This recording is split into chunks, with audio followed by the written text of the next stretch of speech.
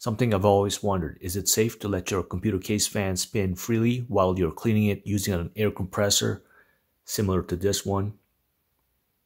This is by Wolfbox, capable of 150,000 RPM, generating 45 meters per second of air velocity.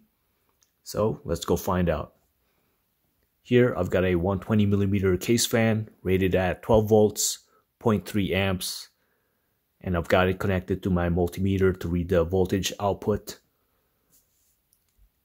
And let's max this out. All right, here we go.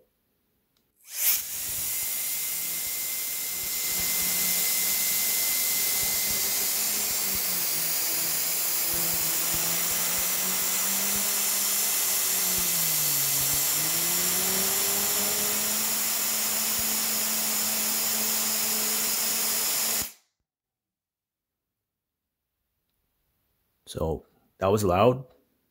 So as you saw, the fan generated around just over 4.2 volts of output, enough power to drive the 4 LEDs around the fan frame.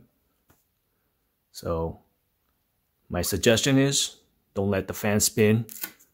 Use a piece of tape to keep the blades from spinning while you're blowing it. It's the safest way to go, I say. Keeps your motherboard from getting zapped or other problems that might arise from having all that voltage generated in reverse. I think that answered that question. All right, till next time, see ya.